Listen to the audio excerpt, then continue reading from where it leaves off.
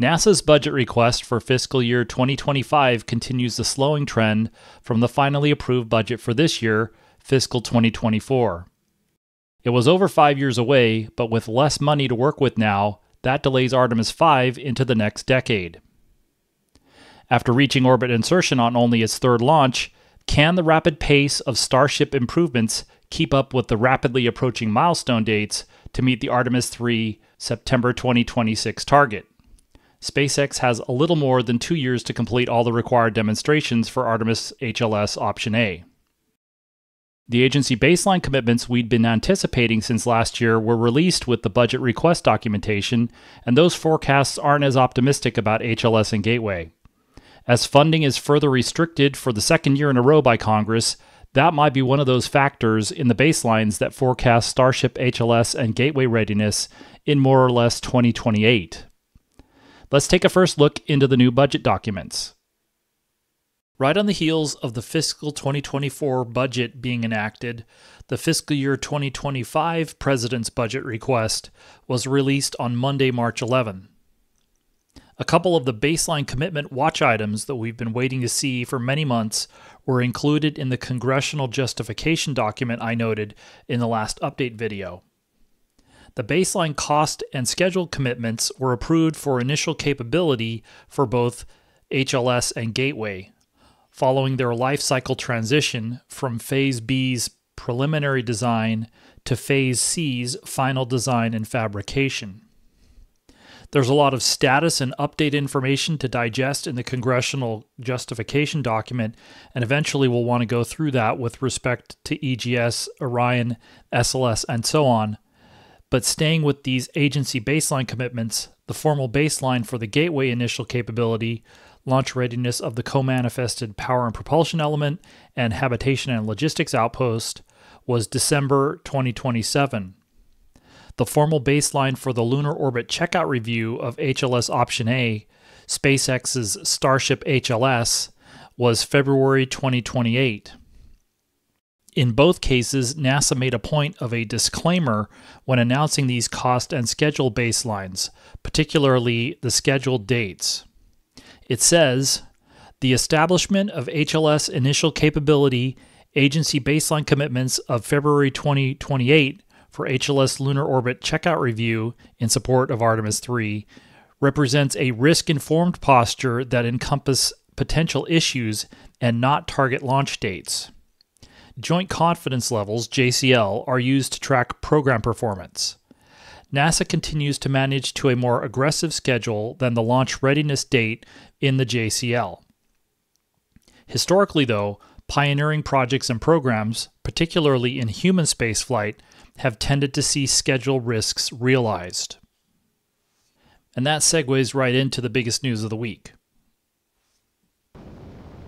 The biggest news of the week was, of course, the third Starship flight test on Thursday, March 14th. This was a big milestone for Starship, and the test showed significant progress in the different flight phases. There are a lot of detailed looks at the flight test already, and the spectacular video during the test, and the elevator music, on other channels, but there are also some Artemis-related points of view in this data quick look period shortly after the test. One of the recurring themes in covering Artemis news is still when Artemis III might be ready to launch, and this latest milestone is a good reason to take another look. Somewhere around New Year's, NASA moved the target date for Artemis III to September 2026, and they announced that publicly on January 9th. The formal agency baseline commitments were published with the fiscal year 2025 President's budget request on Monday, March 11th. The so-called Joint Confidence Level Analyzed baseline places Artemis III on the eve of launch in February 2028, as opposed to the September 2026 agency target date. Those estimates define about an 18-month timeframe. The Lunar Orbit Checkout Review was defined in the HLS Request for Proposals, the Appendix H1, back in 2019.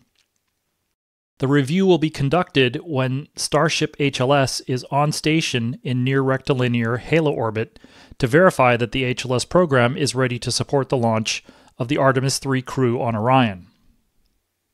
Another requirement in the HLS request for proposals was that the lander be capable of 60 days of loiter time in NRHO, which will give NASA and Exploration Ground Systems a time frame to target their launch preparations of SLS and Orion.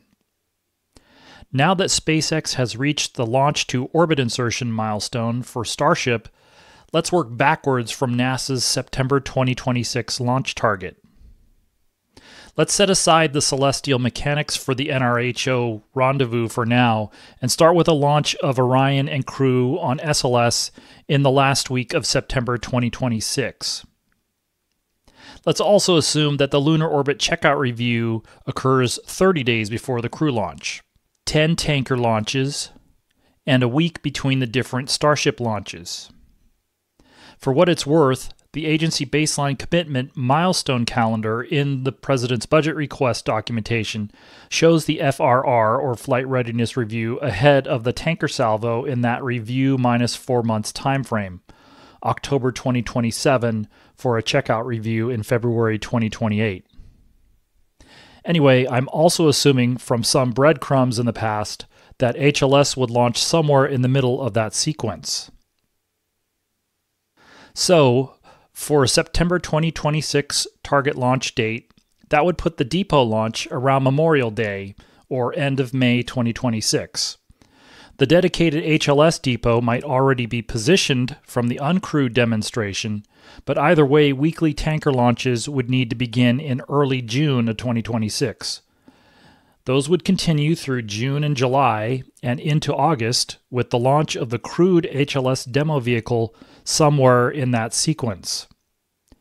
HLS would be sufficiently fueled to leave for the moon by the second to last week of August, which leaves a week to reach NRHO and conduct the lunar orbit checkout review at the end of August 2026. That's what HLS will be aiming towards, which is to have completed all the interim milestones, including the uncrewed demo, in basically the next 2 years. So the ambitious schedule still remains out there, even with delaying Artemis III 9-10 months not that long ago. The agency baseline commitment milestone calendar has completion of the HLS critical design review in August of next year. NASA officials have said they want to position CDR after the ship-to-ship propellant transfer milestone is completed. That's a little less than 18 months from now. The next milestone after the ship-to-ship propellant transfer demo is the uncrewed lunar landing demo, which will include an abbreviated depot and tanker launch sequence. So that's a lot of work. Considering the scale and ambition of what SpaceX is developing Starship to do, yesterday's successful orbit insertion milestone was a big achievement. But they are racing against an incredibly ambitious schedule to be ready for their Artemis III launches in not much more than 2 years. It seems like if they were to achieve those milestones even by the February 2028 checkout review date, it would still be a great accomplishment.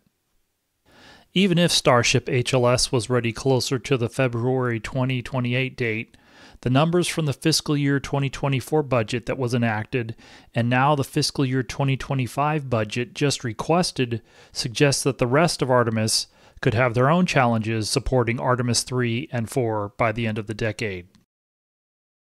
The way the budgets for the other programs are trending, the question might be who will be waiting for who on Artemis III and IV.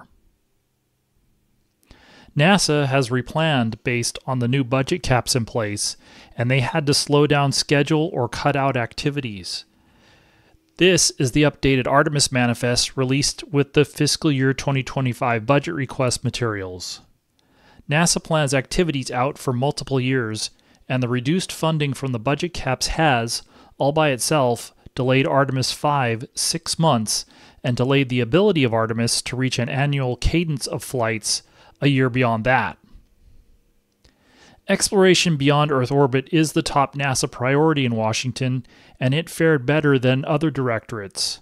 But the budget cuts make it harder to argue their support for keeping the lunar landing on track for that September 2026 target. They also make it questionable how much urgency there is with NASA's stakeholders for a lunar landing. As noted in the last news update video, things get even more cloudy after Artemis III, because those upgrades for Artemis IV and beyond are lower priorities than Artemis III. It seems likely that the schedules for Artemis III, IV, and V will continue to be revised in the middle of this decade for launches that aren't scheduled to occur until the end of the decade or the beginning of the next one. The baseline commitment for launch of the initial Gateway elements is December of 2027. The solar electric propulsion spiral from launch insertion to the NRHO Gateway orbit will take a little more than a year. So if that baseline date holds, the Gateway, PPE, and Halo elements wouldn't be ready to support Artemis IV until late 2028 or early 2029.